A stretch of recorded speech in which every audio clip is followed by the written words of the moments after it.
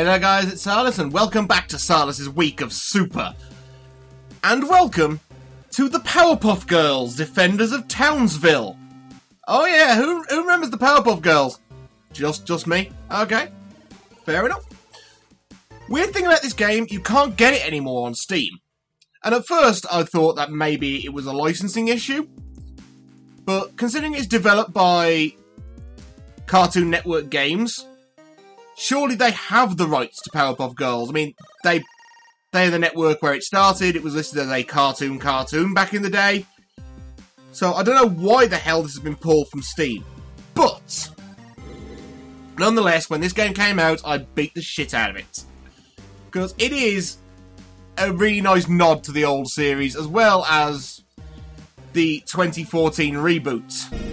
In fact, if we go to settings, I believe, visual style, modern or classic.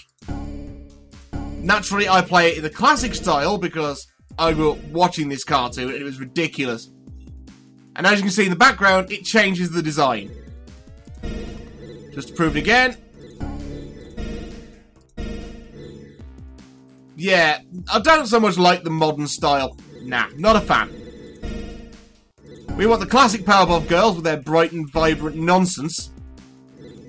Let's dive in and start a new game. Unfortunately, I can't load a save because this game doesn't use cloud saves. And even if it did, I don't think those cloud servers exist anymore. Right. Halfway through the game, you do unlock Mojo's Key Quest. It's basically a second campaign. It's kind of fun, but you want the Defenders of Townsville stuff because it's hilariously stupid. Right, we're not playing on casual.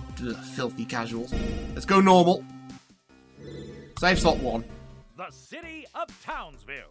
A hustling, bustling metropolis full of... Wait! That's a little too much hustle and bustle. What's Mojo up to? You'll notice all the voice roles in this have been redone. Mojo-jojo again? We're on our way. You seriously think you can beat us with those puny robots, Mojo? We could trash those tin cans in our sleep. Yeah, if we could sleep through all that noise! Ha! The robots were just to attract you here, which as you can see, they have done with the utmost efficiency indicated by your current presence in this location right this moment. But now, I, mojo-jojo, will finally defeat you, the Powerpuff Girls, once and for all! mojo-jojo's voice is a little different from how it used to be. But then again, after so many years of doing that, your throat is going to be ruined. So, Mojo, the Powerpuff Girls have lost all knowledge of their powers. This is looking like a bad day in Townsville. Bad day indeed. Whoa, what happened? When I find Mojo, I'm gonna punch him so hard he'll... Wait, how do I punch again? Annoying thing about this game, does not use WASD. Arrow keys only.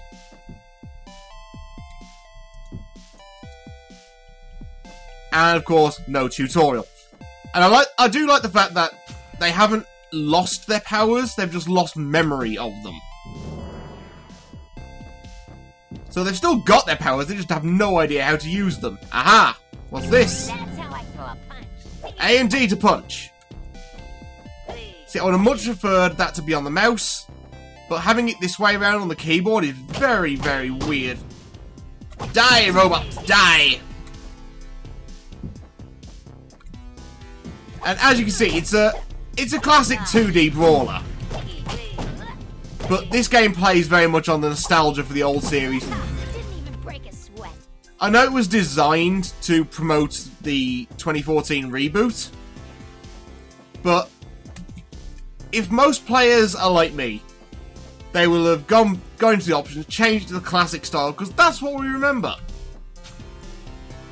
And because it's a classic style, you may notice some pixelation around the character model. That's actually an option. You can turn that off and have it literally be as smooth as the cartoon. But I think adding the pixelation to the old characters, well, the old designs, does lend it a certain amount of charm. Die. Now, you know it said A or D to punch. Say I wanted to punch left. Punch right. No, you only ever punch forwards. That's kind of annoying. If you're going to give us 2 controls, at least give us the option to have directional punches and add a bit more challenge to it, because this game is very easy. Thank you. PowerPoint. What have we got? Auto map. Keep track of where you've been. Oh yes, that's an important thing, because this game has a bit of Metroidvania in it.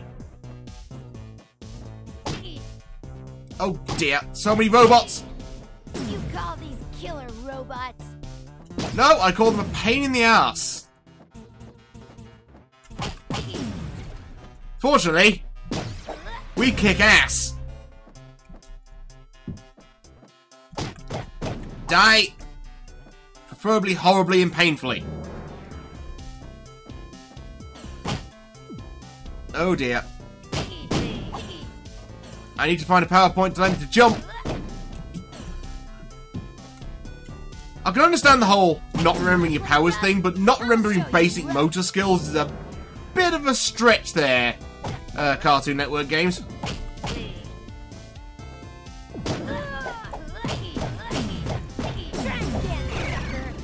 Punch grenades to send them back at robots, okay. So we can return their projectiles to their faces. Aha! PowerPoint. Cool. I forgot how nice it is to fly. Finally, we get the chance to fly. Because all the Powerpuff Girls can fly, that is their shtick. Yes, die horribly. I always like to get that enemies cleared bonus. I don't think you actually have to. Some rooms do lock you out. Ah. Very important. That's how you save. You just kind of float over the thing. It's a nifty little system, I'm not going to lie. I kind of like it. Not this complicated doing stuff. Oh yeah. Taste your own saw blade. Ooh, awesome health, thank you. Now you may notice as well that if you saw the intro or the title screen, that there's no trail behind me as I fly. I haven't picked that power up yet. I haven't picked up the power of fast flight yet. Later on in the game, you do pick up the power of fast flight and you get your nice awesome trail. That is unbreakable at the moment. Okay, noted. Now, combining Metroidvania with the Powerpuff Girls does kind of have one major downfall. The flying. Because I always thought the main advantage of a Metroidvania is certain areas are locked out for a good long while until you've got the power or the item that allows you to go that way. But with the Powerpuff Girls, they can fly, so they can go anywhere. How does this game deal with it? It just kind of locks off certain areas with those ridiculous unbreakable blocks until you've got enough of your own superpowers back to deal with them. Now, you can change between the girls. I cannot remember which button it is.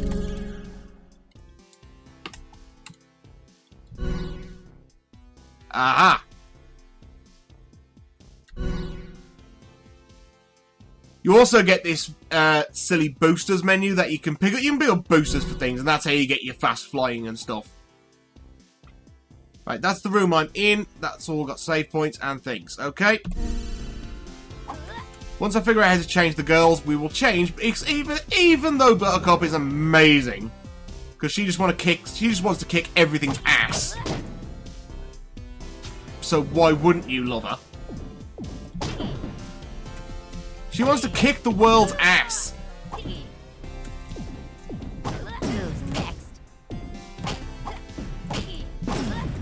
Stop shooting yourself.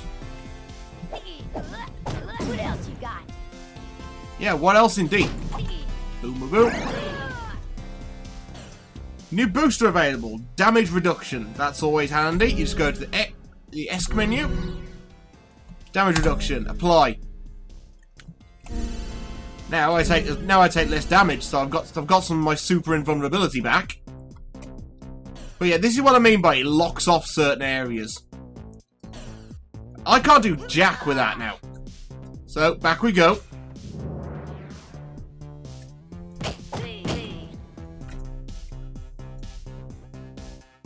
And what's weird about this, it's got like the Metroidvania sensibilities, but it just doesn't have the application, shall we say. Because another aspect of Metroidvania games is respawning enemies. This does not have that. It has a set number of enemies per room, and once they're cleared, they're cleared. That's what the enemies cleared thing comes up with. Thank you for your health, sir. Who makes a robot that is essentially just a saw blade that flies? Apparently mojo-jojo, but never mind. So what happens when you have an incompetent monkey in charge of the store? I'm just getting warmed up. I'll have that health, thank you.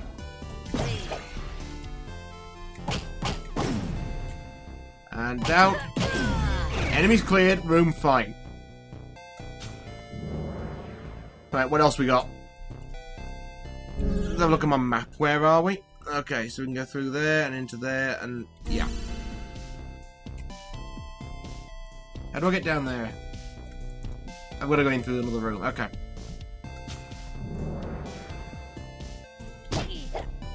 Later on in the game as well, you do get some quite ridiculous rooms which are just essentially horde mode. The ending's a bit of an anticlimax considering some of the hordes you have to fight. But fortunately, the fighting does get a little more interesting. Because at the moment we just got our punch, but later on you get stuff like shockwaves and other weird abilities. Because, let's face it, it's the Powerpuff Girls, it doesn't need to make sense, it's just a light-hearted comedy thing that exists and everyone likes it. What's weird for me is, I'm just going to go on about the TV series now. I never thought I'd get into it. But it was always on Cartoon Network, and it was always just before something decent. Or at least something that I thought would be decent. So I always end up watching like the last half, and then eventually I just kind of liked it. It's one of those games that just creeps into your like viewing spectrum. Everyone has them. There you go, health module. Nice and handy.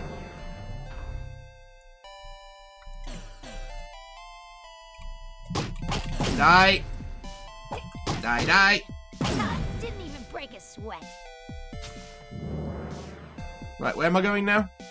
This map becomes almost invaluable. As it does in most Metroidvanias, actually. Okay, so there's a tunnel on the far right room that I haven't been through yet. See ya. Sorry, I have a destination to get to and a video to make. I can't sit around defeating all of you assholes again. Right, we're heading right, which means we've got to go left, of course. Dead. I love the fact they, like, take a certain amount of damage and then just end up flying away on fire to explode. Until they hit something solid. Example. They don't explode until they take a third point of damage. That's quite funny. So after 2 hits, they're like, oh, I just can't continue. Ah, damn it, I can't shrink down. Bugger. Right, so we've got to find something that'll disable that yellow beam. Stupid robot. Ah, you ass. What's the button to change girls again? I really want to show off the other ones. Yeah, you may notice the tutorial in this is quite absent. I don't know if that's a deliberate design choice, but I hope it's not. I mean, I don't even know why I'm telling you all this, because it's not like you can get hold of it. It was pulled from Steam. God knows why. The mysteries of game publishing will never be wasted on me. It's a very, very strange and sneaky science that I will never claim to understand, but... Die! Die, all of you! There you go, choose your place to die. Oh yeah, I kick ass.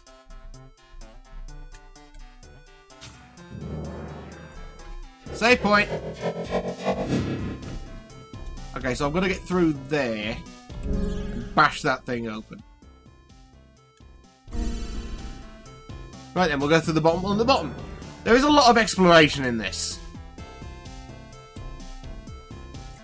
Oh look, can't go through the bottom one either. Nuts. Right, back to more exploring.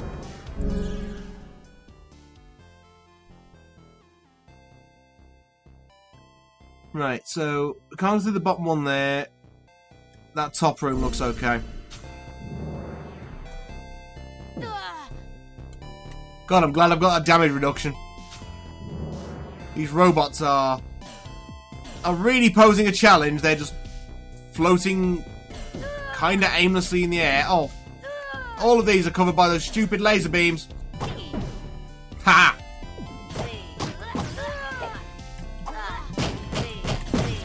You will all die!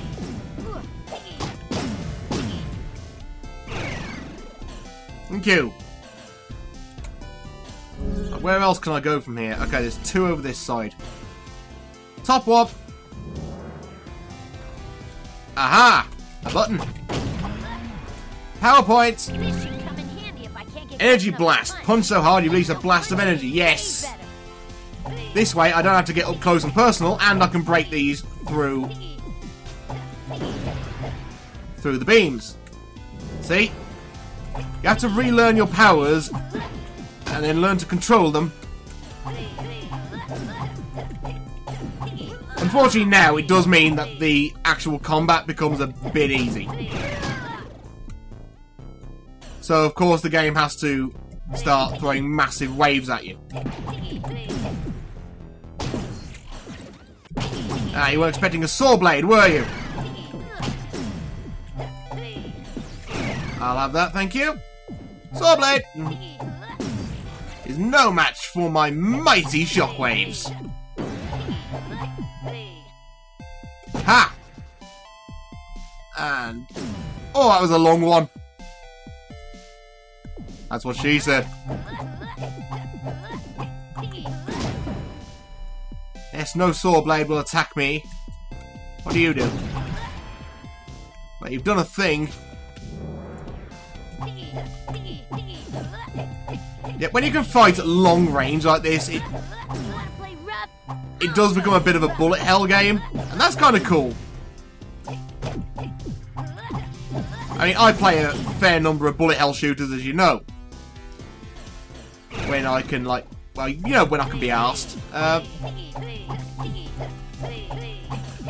But I never thought I'd play a Powerpuff Girls game that basically ended up doing this.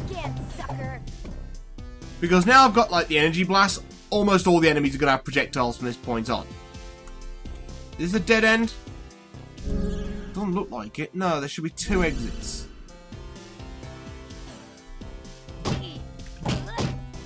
Okay, you're blocked off. There should be one below. Somewhere. Okay, so I've got to get past that green block. A lot more exploring. Yeah, this game is... it's a shame it's not available anymore, because I can see this being the kind of thing you'd play for about 10, maybe 20 minutes like I am and just never bother with it again. But of course that does cause the inevitable question, if I uninstall this, will I ever be able to download it again? If it's anything like the Deadpool game, when that got pulled, granted it's back on Steam, don't remind me.